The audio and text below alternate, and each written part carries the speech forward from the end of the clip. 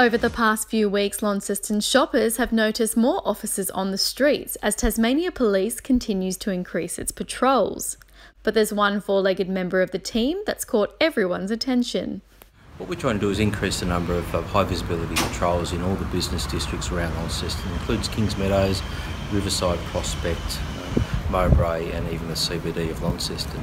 Part of those patrols include patrols with Fang, our drug detection dog. The aim of those patrols are deter antisocial behaviour. There is incidents of shop stealing that we want to try to prevent as well, so we're hoping that visible police presence will stop that.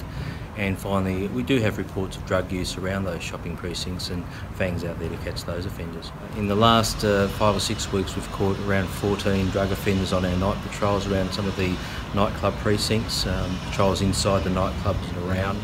Even during the day, we're detecting offenders in the mall and the shopping precincts. The feedback's been very good. A lot of the licensed premises are happy to see us in and around their precincts and in the area. Even general, the members of the public have approached us and say how they enjoy seeing the increased police presence, but the fact that we're out there trying to catch drug offenders.